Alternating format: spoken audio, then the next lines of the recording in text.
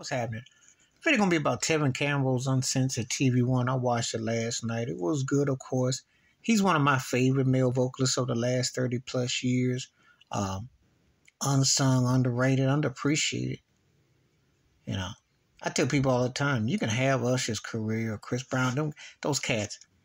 And Usher's a very talented entertainer, but he gives you stage and whatever. But his voice ain't never hit me like Tevin. Just never hit it like that. And there's a reason why Babyface gave Can We Talk to Tevin Campbell and not to Usher. Just saying. Before people talk about all the records, Usher was doing good for itself. I made the compare and contrast because they were around the same time. You know, Tevin came out a little bit more before, but Tevin just had that it. I still say the youngest, closest thing to a Michael Jackson. Not like, but the closest thing. And he emoted Whitney in his vocals too.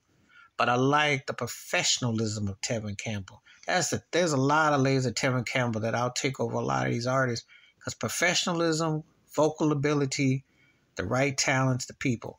He talked about association with Quincy Jones. He talked about, I think, Michael Walden, Babyface, who his mother wanted him to work with because Babyface was bringing it with the pen game. He talked about association with Prince when they worked together and so on.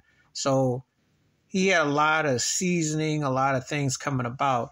But you can tell he's a pro, and you can also tell how damaging the industry was because he talked about don't trust these people and how it was. And how he's been reluctant about putting out new music because he hasn't a new album out over 20 plus years, you know. And he talks about doing Broadway and different things.